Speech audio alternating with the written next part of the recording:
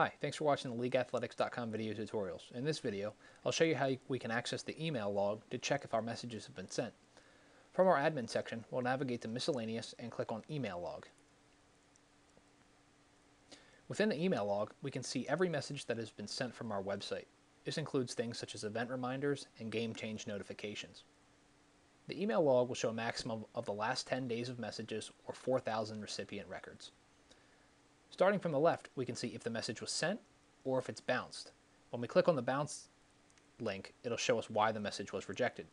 We can also see when it was sent, who it came from, who it was sent to, and the subject of the message. You can access this information at any time by clicking on the email log in the miscellaneous box and seeing the emails that were sent and text messages sent from your website. I'm Mark at League Athletics. Thanks for watching.